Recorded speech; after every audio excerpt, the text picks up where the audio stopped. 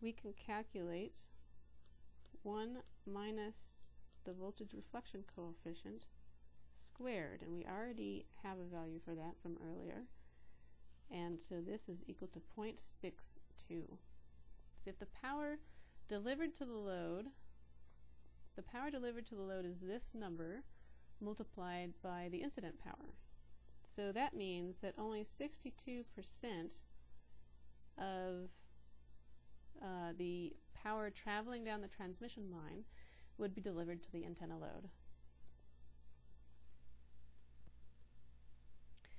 Alright, get out your in-class project notebook, write down the impedance of the new antenna, ZL is 35 minus J70, as well as the impedance of the new transmission line Chewbacca has that we can use, which is Z0 equals 70. So ZL is 35 minus J, 70 ohms. Describe how well this setup would work if we just blindly connect the new antenna to the end of the transmission line that we have.